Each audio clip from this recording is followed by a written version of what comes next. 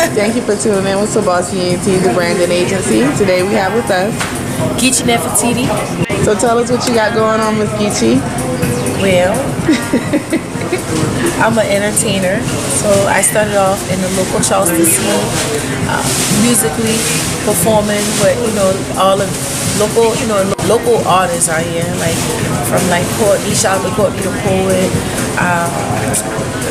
at UG's on Katy Street, downtown North Charleston, just being out there and get my name out there and singing whenever I could. I featured on many tracks of many artists in Charleston again, from Fat Boy to Dirty Dave. I worked with Mr. Taylor and 20. Shout out to everybody. BB Slummy, a few of my beats, and I like to try to work with people on the local scene because that's just what I do. But I'm an artist. I sing, all that good stuff. What got you into that? Well, I was raised in the church like everybody else, but also I was raised as a performer. So since I was 5, I always played classical piano. So I would attend recitals, I would attend competitions all over the South and perform. So it's just something I've always done. And I also learned to sing, and I found out that I could sing.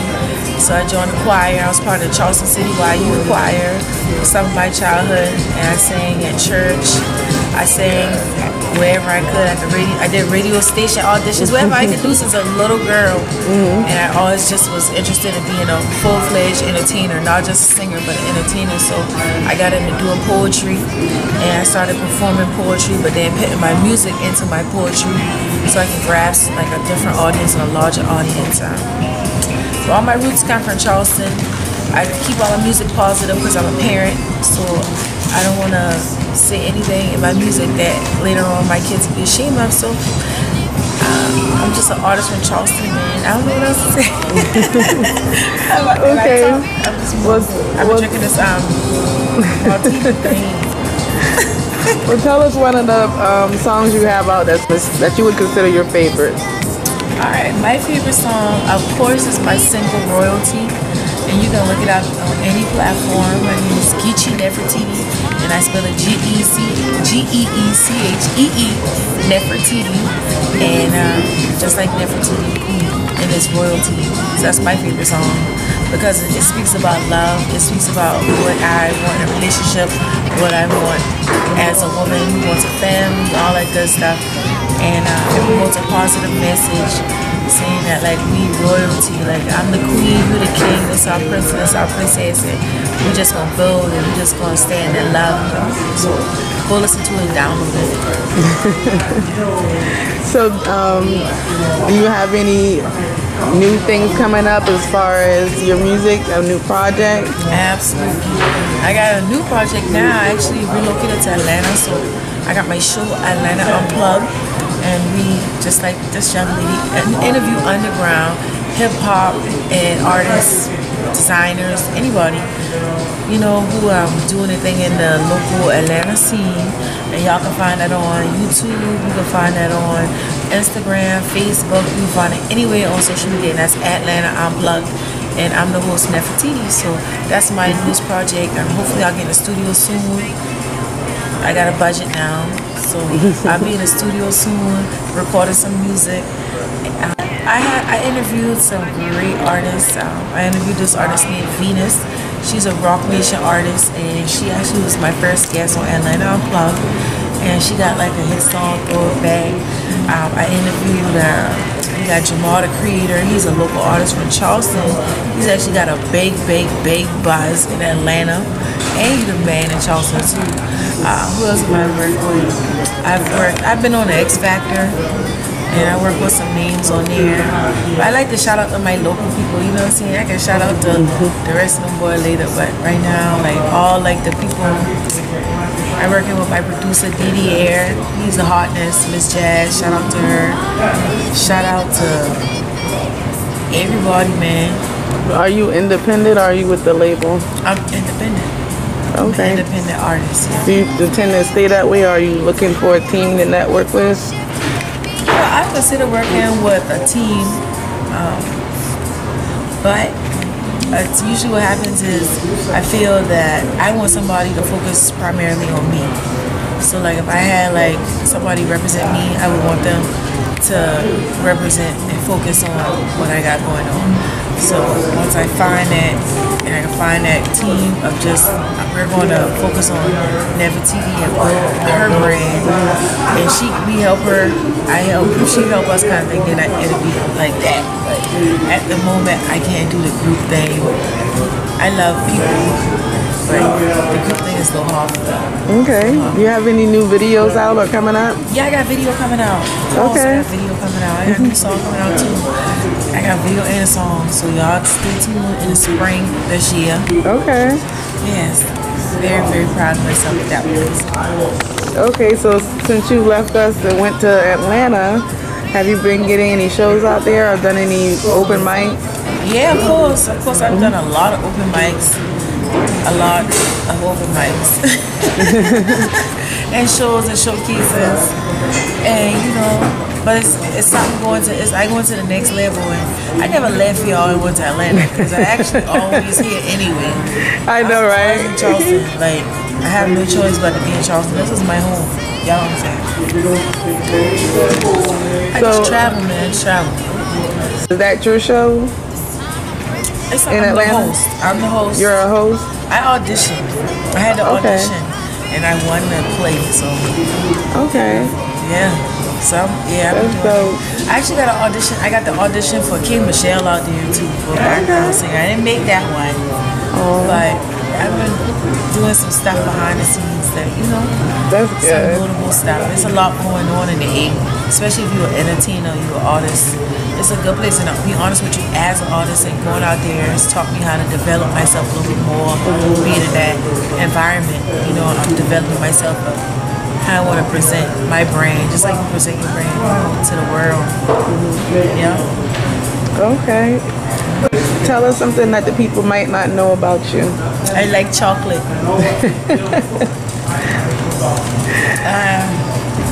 What they might not know about me? I mean, I'm kind of like an open book. Do you have any other talents? Like, do you play any instruments? Or? Yeah, I play the flute, I play the trumpet, I play the drums. Wow. You didn't know to say all that? I play all That's of that. amazing. Yeah. I play a lot of instruments, right? Like. So you was like a whole band and a person? A one-man band? Yeah.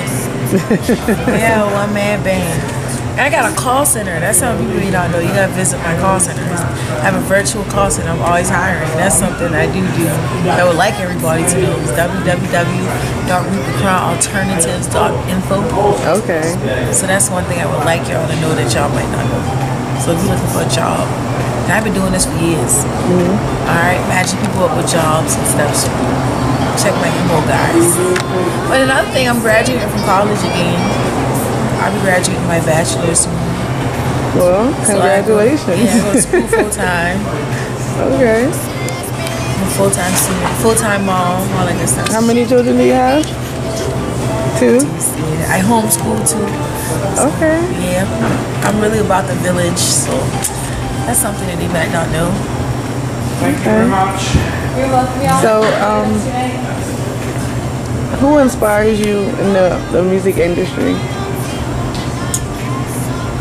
Who inspires me in the music industry? Queen Latifah. Okay. I say it because I like how she took on the industry. She went in musically, but then she evolved into an image or brand. That's a path that I am taking as an artist. Queen Latifah, and she always stood for like empowerment, and it was always clean. She always had a clean message, Who else? Artists like I love Jill, of course. Okay, I love Jill Scott. I actually lived in Philly and was able to be around her people and her. She probably didn't know this, but I was able to be in that mix, and that was like so. They just loving people, good artists. And who else inspires me? One more person. Erykah Badu, because I like how she got all those kids and she still is just like keep it all together and present fun to the world. I like that. Very fun. I like that. And not so serious all the time, because nobody got time for that. If there was one thing you would change about the music industry, being an independent artist, what would it be? One thing I would change about being an independent artist in the music industry is, you know, just people's willingness to work and create, and just work and create and not worry about like monetary value and stuff like that. Because, you know what I'm saying, like, the purpose of us creating music or creating, you know, is to create connections, is to help us all vibe higher, vibe together. And, you know what I'm saying, that's the purpose of life. So sometimes when you're an independent artist and you, like an artist, you know what I'm saying, you can't really find artists who out here to work and create art. They out here to just kind of make money, and makes it kind of frustrating, especially if you're doing it for the love, you know? So I wish it was just a little bit more love amongst everybody, because it would be something, it would amount to something whole great, or something greater than just $1, you know? So you got any merchandise coming out? Merchandise? Do I have some merchandise? I sell black suit and shea butter. I always do that. I sell it about £1. But no, I don't have no merchandise. I need some merchandise in it. Look at her telling me. She put me on point, y'all. I ain't got no merchandise now. I do hair too. I don't want y'all hair done. I do stuff like how much of skills. Have you always been independent? Like, have I ever worked like a group of people? Yeah, like have you been in a group? I've worked in a collective. I've worked in a collective with some artists and writing on their tracks, but never in regards to had a team to support me. No, I support other people here, but I have never been in a team where the primary brand that they were supporting was me, you know? Like, you know what I'm saying? I haven't had that. No, I always supported somebody else, so I'm always giving love. But my cup runneth over, so I don't really stress about that. Because I'm so full of love. So some people reached out to you and said, hey, Nefertiti, we would love to help you out and be a part of Team Nefertiti. Would you be down to sit down and listen to what they have to say? No, I would, because I think it's going to be something. Like the plans that I got for everything, I feel like it would be a great thing, yeah. But I mean, honestly, I'm in the process of hiring people. Like, it's not, I can't wait for them to come no more. I know, right? I just got to pay a tab. Like, I got some thoughts and, you know, creative directors, you know, like stuff like that. So you work for freelancers. Yeah, you work with other people and stuff, like for songwriting and things like that. Yeah. And you do you do songwriting for others? I have. Or ghostwriting? Is that what they call it? I would say ghost because I have. Yep, I have. Okay, so how long have you been doing hair? Did you do that? That's in your hair now?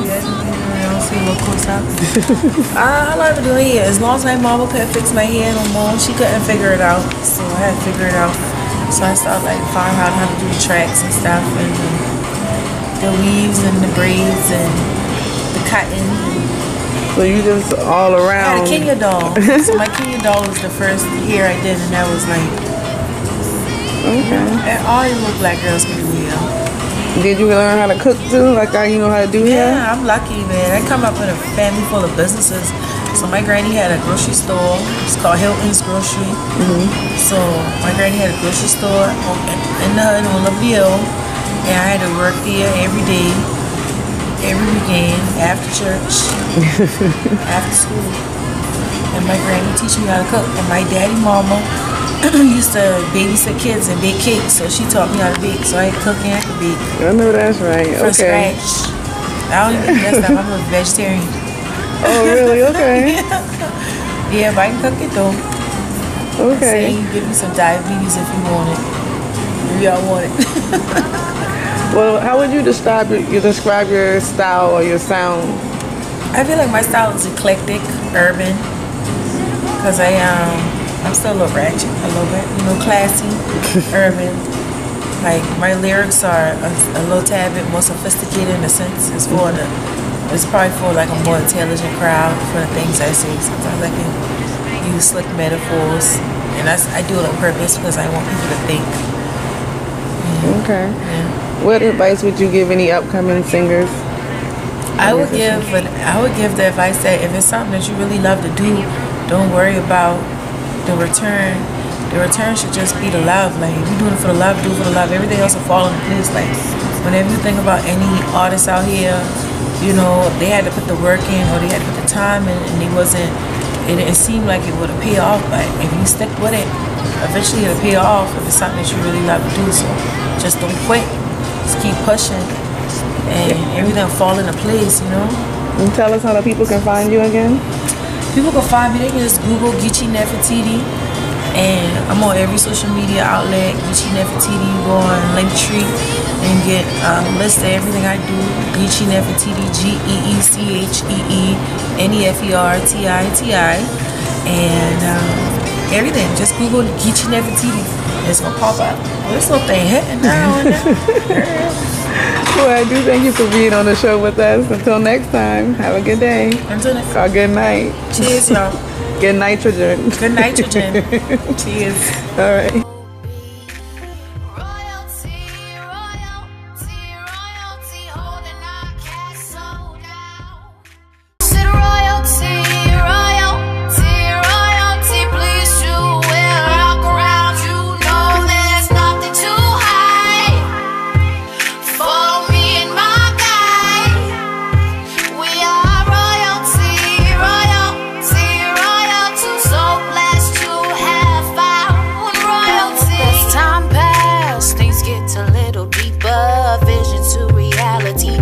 A little realer. We can be much more than a fantasy. I'll be your regal majesty.